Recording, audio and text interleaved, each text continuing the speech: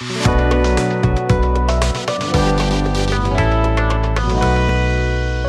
reading this morning is taken from Acts chapter 12. About that time, Herod the king laid violent hands on some who belonged to the church. He killed James, the brother of John, with the sword, and when he saw that it pleased the Jews, he proceeded to arrest Peter also. This was during the days of unleavened bread. And when he had seized him, he put him in prison, delivering him over to 4 squads of soldiers to guard him, intending after the Passover to bring him out to the people. So Peter was kept in prison, but earnest prayer for him was made to God by the church. Now when Herod was about to bring him out, on that very night, Peter was sleeping between 2 soldiers, bound with 2 chains, and sentries before the door were guarding the prison. And behold, an angel of the Lord stood next to him, and a light shone in the cell. He struck Peter on the side and woke him, saying, "Get up quickly!" And the chains fell off his hands. And the angel said to him, "Dress yourself and put on your sandals." And he did so. And he said to him, "Wrap your cloak around you and follow me." And he went out and followed him.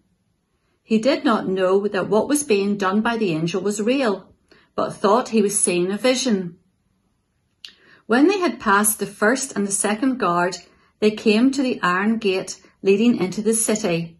It opened for them of its own accord, and they went out and went along one street, and immediately the angel left him.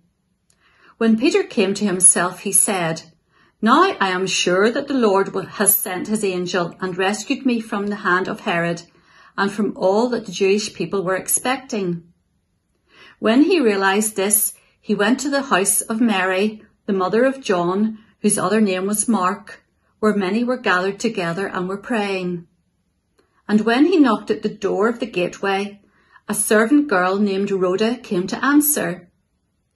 Recognizing Peter's voice, in her joy she did not open the gate, but ran in and reported that Peter was standing at the gate. They said to her, "You're out of your mind." But she kept insisting that it was so, and they kept saying, "It is his angel." But Peter continued knocking, and when they opened, they saw him and were amazed. But motioning to them with his hand to be silent, he described to them how the Lord had brought him out of the prison. And he said, "Tell these things to James and to the brothers." Then he departed and went to another place. Now when day came, there was no little disturbance among the soldiers over what had become of Peter. And after Herod searched for him and did not find him, he examined the sentries and ordered that they should be put to death.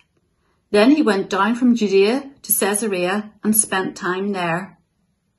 Now Herod was angry with the people of Tyre and Sidon, and they came to him with one accord, and having persuaded Blastus, the king's chamberlain, they asked for peace, because their country depended on the king's country for food.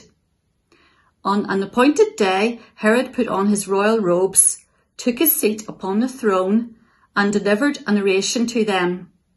And the people were shouting, "The voice of a god and not of a man." Immediately an angel of the Lord struck him down, because he did not give God the glory, and he was eaten by worms and breathed his last. But the word of God increased and multiplied. And Barnabas and Saul returned from Jerusalem when they had completed their service, bringing with them John, whose other name was Mark.